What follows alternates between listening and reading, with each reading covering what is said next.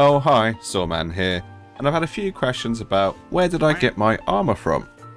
This is in fact the Zamor Armor set, which you can get towards the end of the game, unless you're a speedrunner, in which case you probably get in about 5 minutes time. All you have to do is kill the last boss at the Giant Conquering Hero's grave, which can be found in the Mountaintop the Giants area.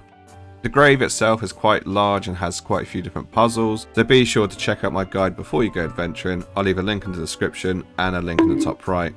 So make sure you grab this armor so you can be the envy of all the other players and of course the other Zamor warriors. And with that, I'll end the video. Please like and subscribe. Bye bye.